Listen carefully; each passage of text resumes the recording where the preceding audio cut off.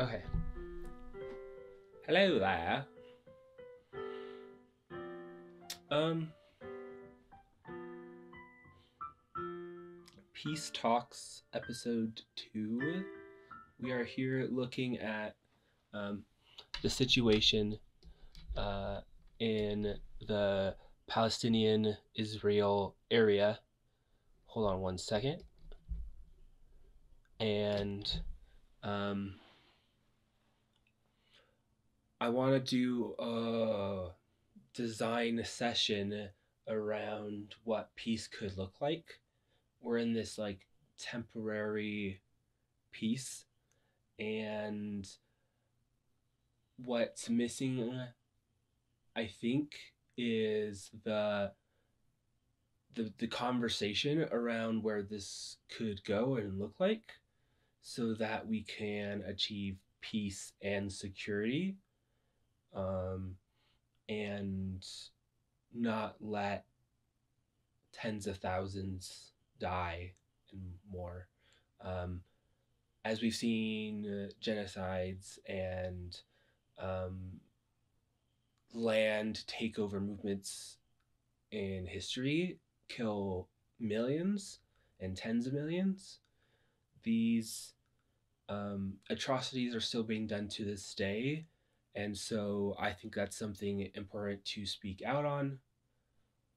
And at the same time, helping bring to light the possibilities forward that include, yeah, shared liberation, shared security, and resilience and well-being for all of the people. Um, for all the people who like mean to do well, and I think would be interested in taking the olive branch approach, um, given time and circumstances. Um, it ends up being a little bit of just a question of economically, how do we support that much more people? And um, I think the answer stems from and begins to come if you spend less on weapons and in these extractive endeavors, you can plant metaphoric seeds with homes and agriculture and society centers, um, that allow people to thrive and help out in this more global world situation we're in, where um, we need to adapt quickly to also avoid the biggest negative aspects that will come from climate change and a changing world there, where we need to be as proactive as possible and move and discuss what that looks like. So, this specific episode, this Peace Talks, I wanted to capture some of my design thinking and ideation around what this region can look like. Um, and I plan to use my nifty green screen to help showcase that, because some of the maps will help us look at this and can help illustrate the situation we have here. So, um, first of all, the maps of how this land was split up the last 150 years, where the land has been taken over from by Israel, and this movement to have a Jewish state and city there. Um, and some of this land was taken over violently, and the UN is says and has been discussed and tried to get uh, money and wealth back for the Palestinian people because of the crimes that were committed there. Um, I mean, these are things that we've seen many times over and has led to, yeah, millions of deaths, and um, is really kind of crazy to think about it when you sit and you think about that, and that has a lot of how power in this world has been attained up to this point. Um,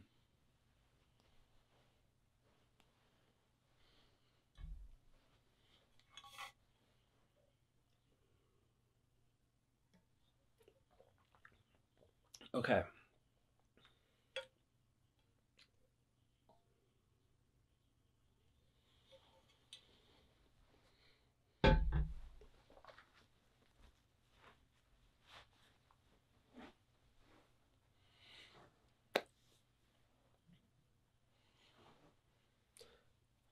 Okay, I think the important thing to begin thinking about here is what does each side want?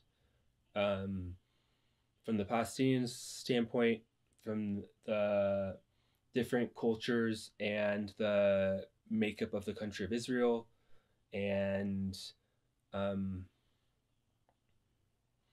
the makeup of land that allows them to get, I guess, what they want. So, um,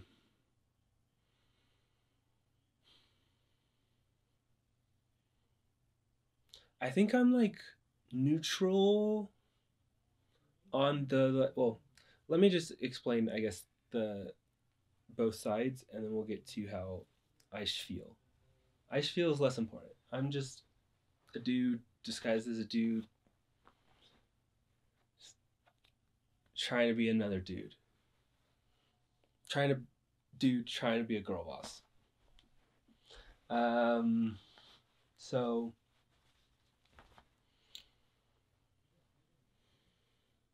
I mean, I think makes sense is security, ability to raise family and engage in your culture.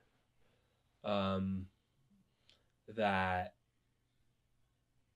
these are things people want, and the parts of attachment seem to be um, this holy area, and wanting to have a city there and in a state in that holy land, um,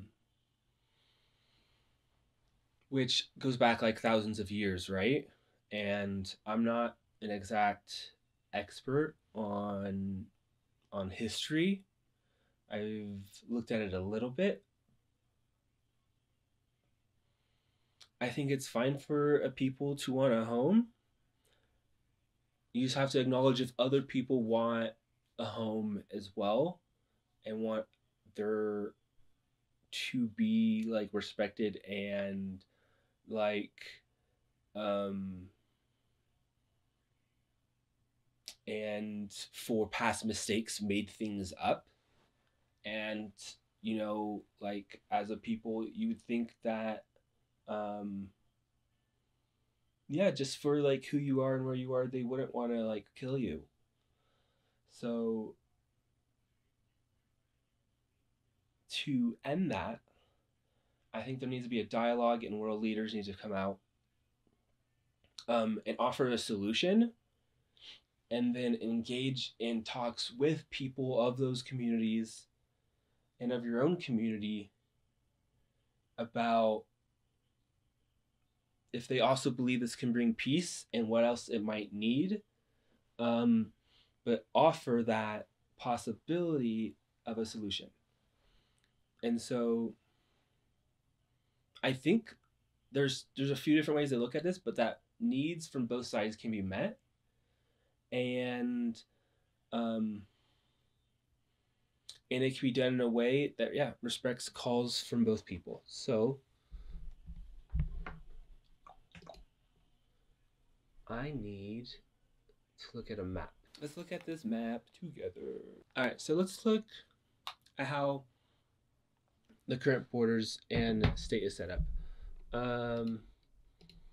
We have to talk about how this plot of land came to be mostly written by kind of the like global north treaties. A lot of when you look at like these used to be smaller groups and tribes and peoples, and someone else a lot of the times came through and tried to like map them, and that is similar to this area, which used to be um, more like that. And I guess if you look at the history at different times, going back hundreds, going back thousands, it like it flows and it changes. Um, and um, and it was more in the starting in 1900, 1910 or so, um, a movement since then to create Israel as a state and a place, as a Jewish holy area and a state to exist. Um, and though people of multiple cultures and religions do live there, there are advantages when it comes to being a Jewish person that lives in that area. And even within that, different cultures within Jewish cultures that have different advantages. Um, Someone would say that, yeah, I probably can't talk too much more because I don't know like a whole lot deeper than that.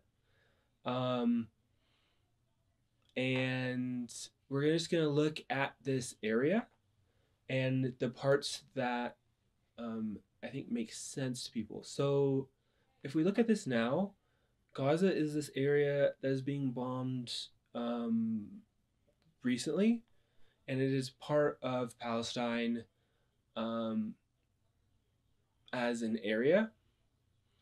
The other part of Palestine, though, is this is considered the like West Bank area, which um, touches some of this river, um,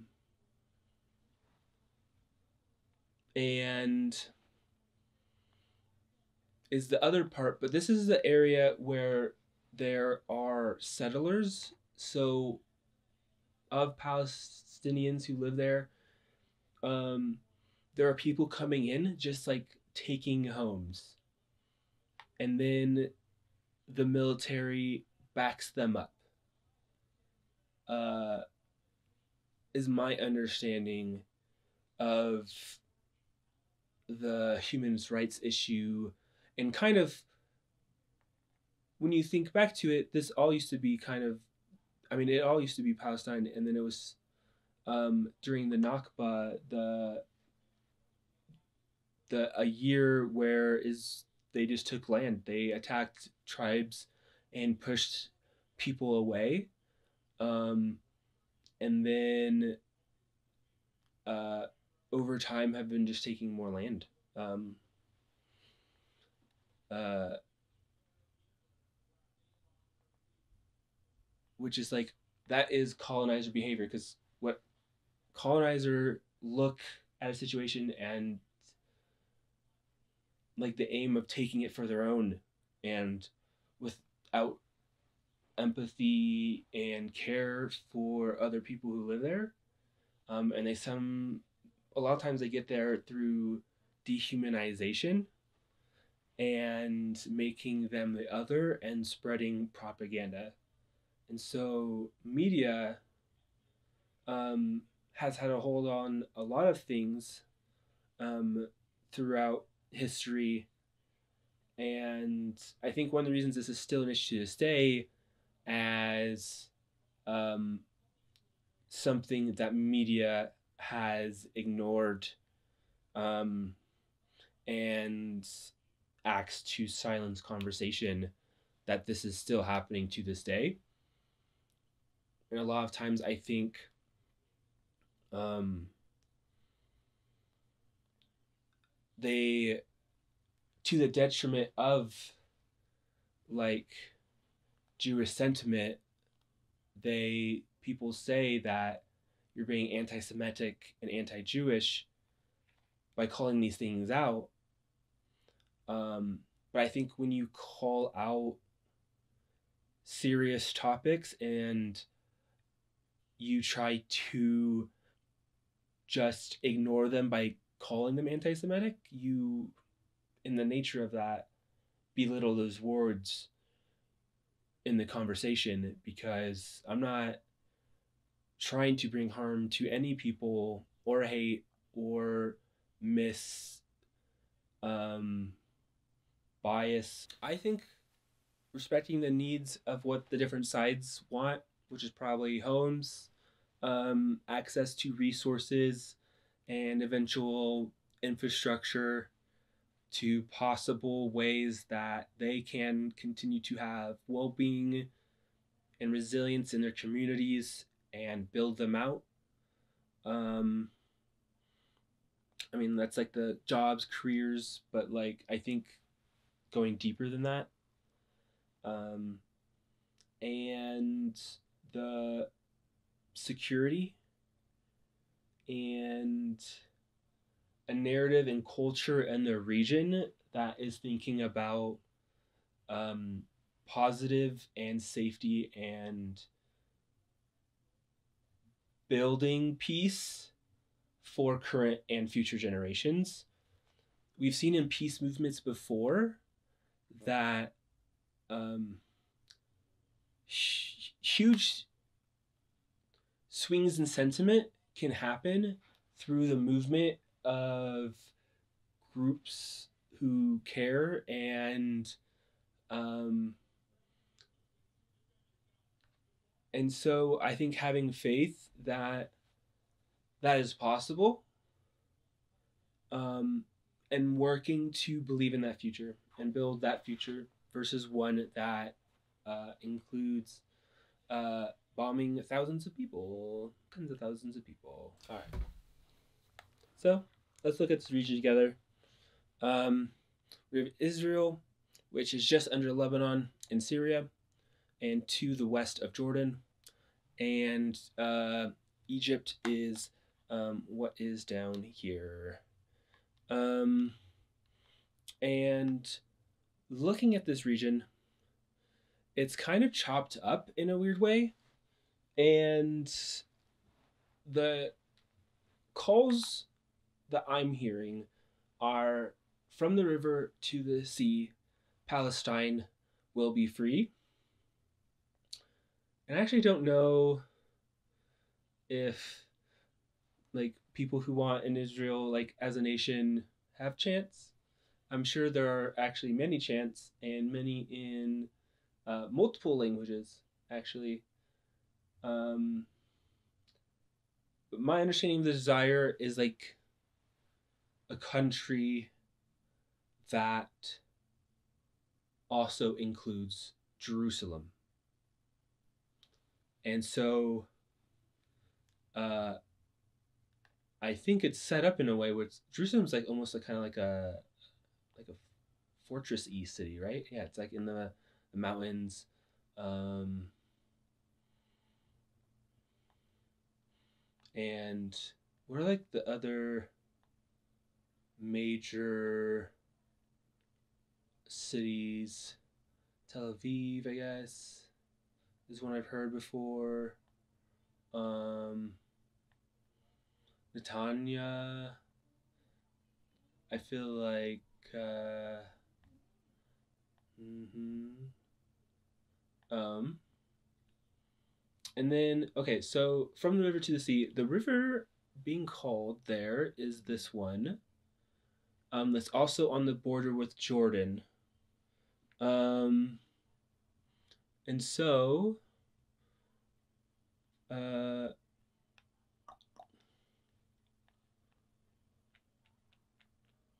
I feel like the name should be on the river. No, I know it goes up more north more. Okay, let's look. Let's look.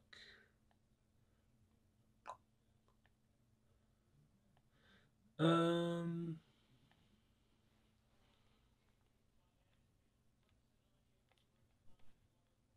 this is like the adult version of playing Where's Waldo?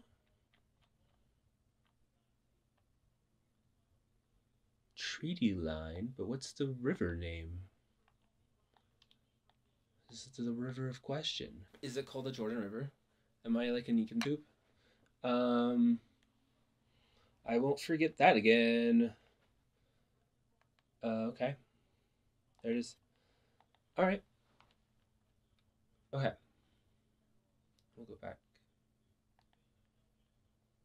So under Lebanon, there are two ways I see to make these needs met, and I'm going to stumble through them. So looking at the country here, there are, I think, two different ways to make these needs met.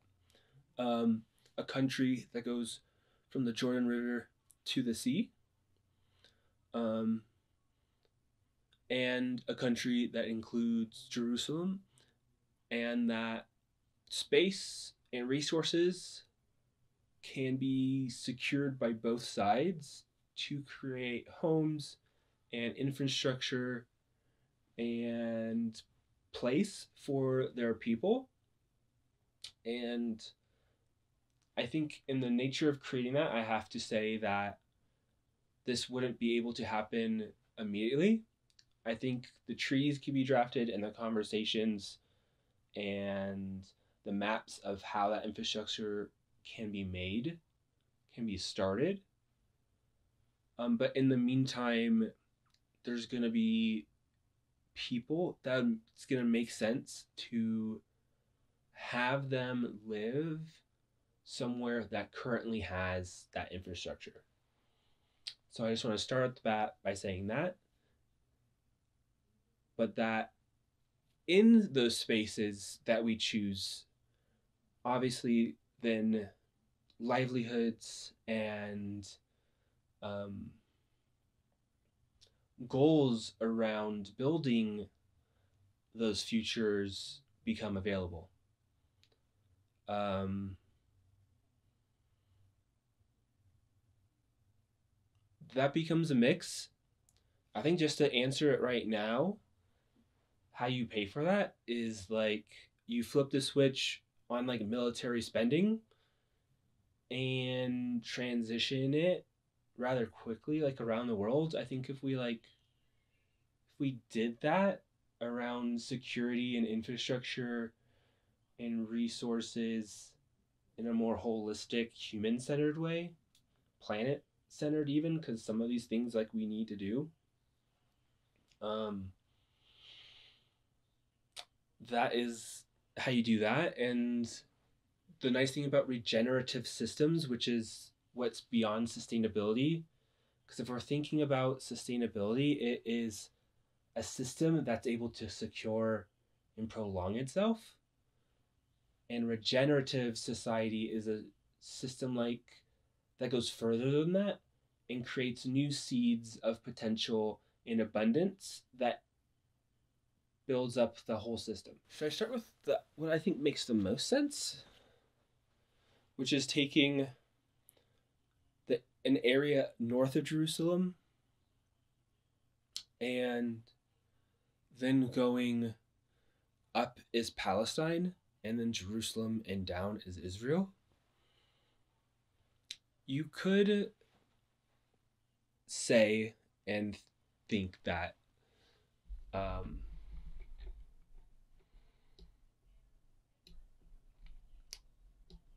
does the Dead Sea and does these southern areas, is this still considered the Jordan River? And what's a country that includes Gaza um, and is south of Jerusalem? Is that still considered from the river to the sea? And thinking through this region overall, um, can make the needs of both those met. Now, we can look at a resource map of this region to get a better sense on what does that mean. Of course, there are going to be government officials that are going to complain about the division, and that's where there's a conversation to be had around what are the needs and resources. I I don't know. We're already giving so many resources to that area that like what we really need is security and stability in the region so that the resources can be spent on long-term infrastructure and work on that rather than division and war and power grabs by like elected officials. Like we need to be beyond that. Thank you very much. And I think these are ideas of how we can make it happen. Now, I'm just out here taking my limited knowledge on the region of cultures um, and trying to come up with solutions. In my head, this seems like a straightforward path, but I bet there's 1,000 things I'm missing. So feel free to list those out. I am curious, like right now, there's what they're calling the humanitarian pause.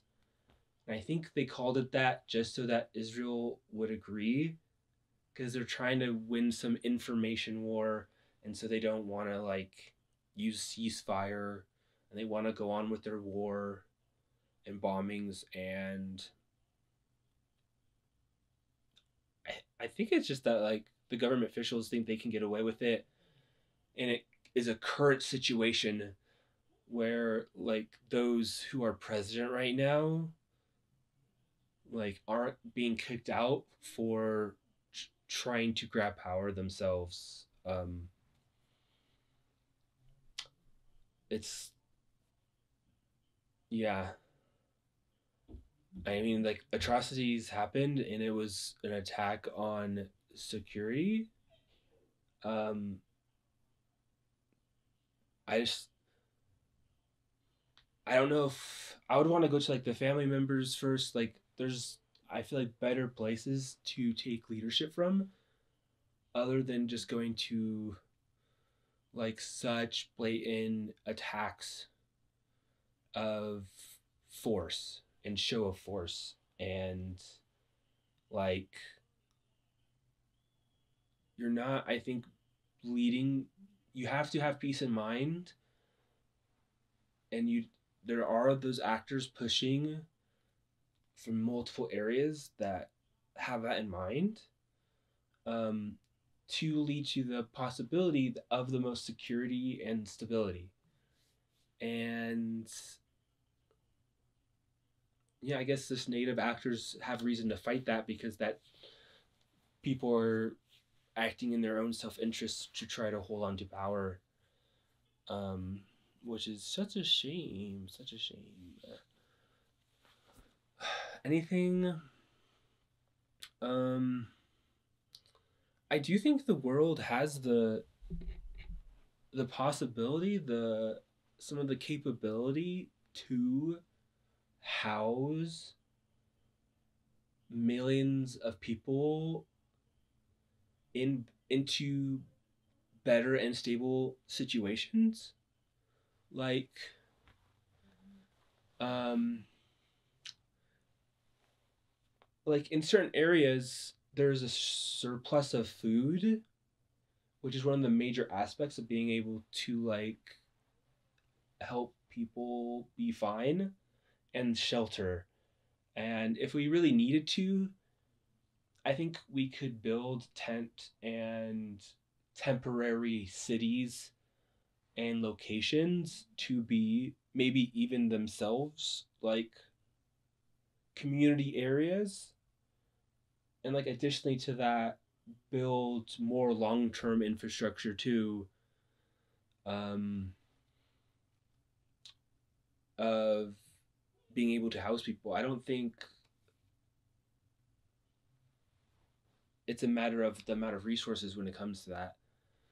Um, some areas have like heating issues and climate disasters issues and like humanitarian issues of being able to take care and make sure people are mentally doing okay and adapting.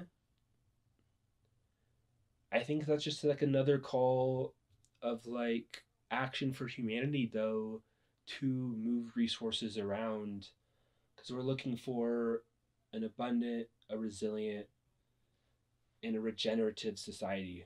We gotta strive for something like better and cooler and more stable than what we have, and then we can go into sustain mode if we want.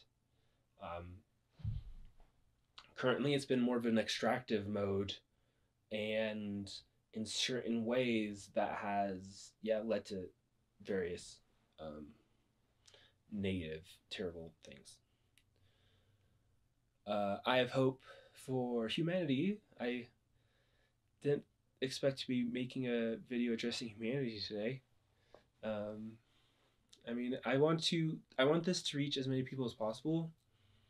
I want to talk solutions. I'm kind of eager in talking to other leaders out there and building energy towards positive impact change and solutions. So any ways we can do that, I'm on board. And um I felt like I couldn't sit out any longer, and that I wanted to do something that went further than just like a post, and that one of my skills is trying to come up with solutions and think hopefully and think out of the box. Though I actually think this one's kind of rather straightforward. Um, and when you get to understand the situation more and more, I think it does become more clear what's happening here. So I hope that we're seeing more and more people see that, and that this ceasefire continues, that the hostages, no, that a ceasefire is called, and conversations towards real peace are discussed. I'm hopeful for long term, permanent humanitarian need and supplies into the area. That if that there's going to be refugees in this situation, that we can find stable places to house them while we figure the situation, that they're able to be supported in making that journey. This is also just like a shout out call for larger amounts of liberation, which we could have continued talks on areas that powerful groups cut off from the world, or take advantage of, that I don't think need to be there.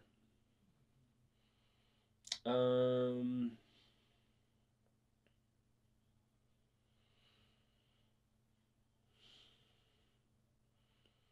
that all the hostages are safe and healthy and are released, and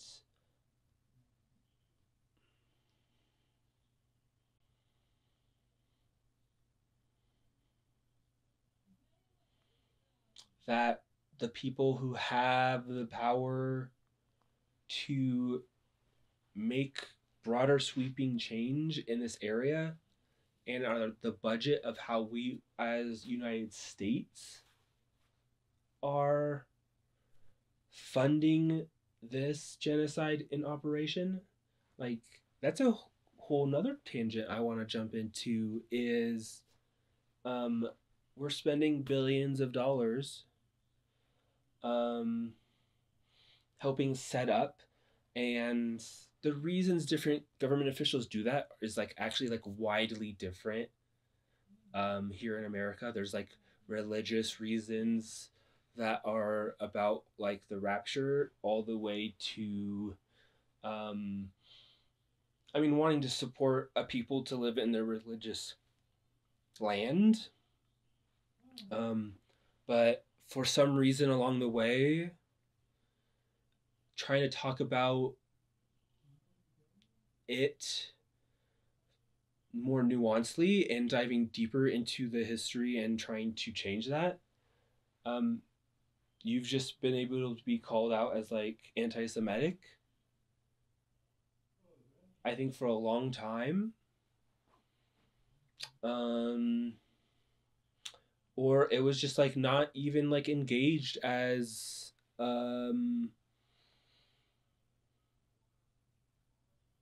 something people wanted to learn more about just because it was such a electric topic. Like we have laws that say you can't even like divest or sanction, what is it? Divest, sanction, or speak out against Israel. And like people have been doxxed and like speaking out against Israel. Yeah.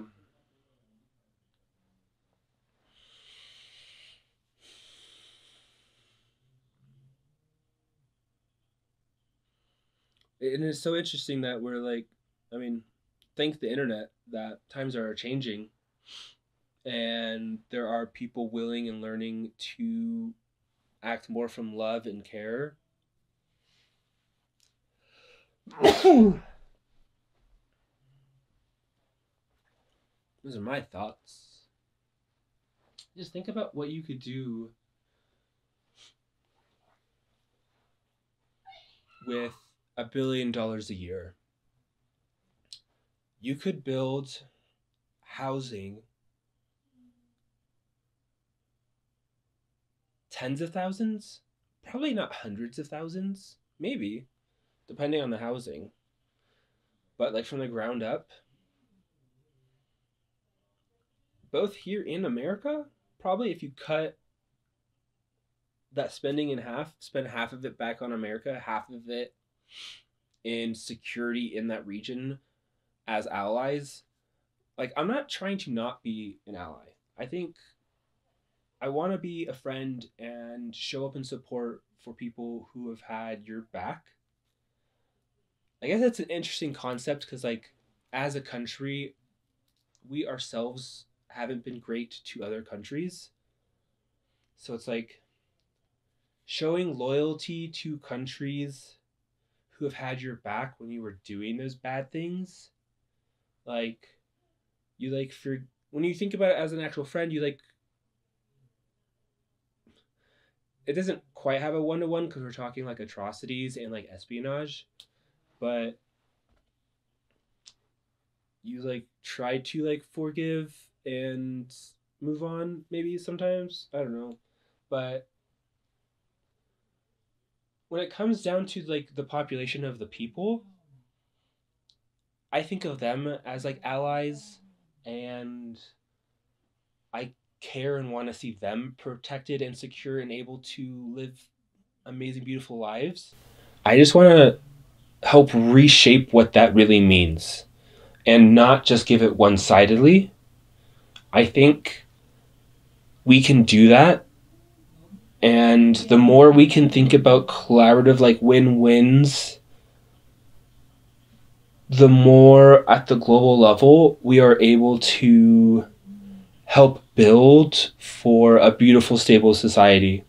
And like maybe we didn't ever got there if like climate change didn't exist, but like it does. And like the best case scenario takes us all working together to build that world, um, and stabilize and make sure that along that path that we're not just leaving behind large chunks of people, um, like that has to be the vision. um, and I think it's the only way that we can work to also make amends and then give resources back to the groups our ancestors and our country's forefathers themselves imperialized and took over resources from. And that's how I feel about that. Anything else? Anything else? From a strategy standpoint, I think we need to continue having conversations and spreading media and calling for peace. I am hopeful that these people that we're persuading around calling for a ceasefire are also, with time and conversations, then interested in calling for a better solution in the region, including, I guess my solution was a two-state system. Um, which I think, I mean, to me, makes more sense. And um, not saying that they don't work together, though, and that they don't share resources, but setting up two separate government structures and leadership to be able to work together on those deeper parts. That gives more of a representation for the different cultures and area. I actually don't know too much about Lebanon or Jordan, um, and really the region as a larger whole, um, and something I can work to broaden. It's just like I don't. It's hard to do, right? Like it's a lot to learn. Um, I took a whole semester class on the sub-Saharan African area, and um, like I learned a lot, but I was also like doing research projects, like talking to other students doing research projects. Had like a professor with dozen plus years of experience working in the region and helping educate and teach. And so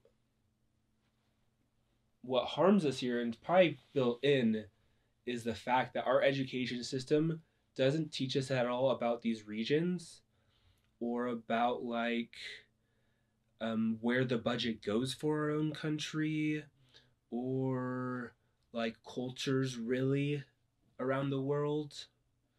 Um, and because a lot of people lack that, it's like daunting to try to have your own deeper perspective. And so you fall in line with closer to the news and media you consume or those in your life that have been sharing vocally their opinions that feel somewhat close to your own. But it's interesting, the information world and political and public social change. Fascinating, right? Um, and yeah, so we'll be talking more about this over time. Um, I'm curious to hear from others, of course, and let me know your thoughts. Thank you for watching. Thank you for caring. Thank you for all those out there doing positive, good work, taking care of themselves and others, and doing their best. I will see you on the next video, which I don't know what I have planned next, so stay tuned. Bye.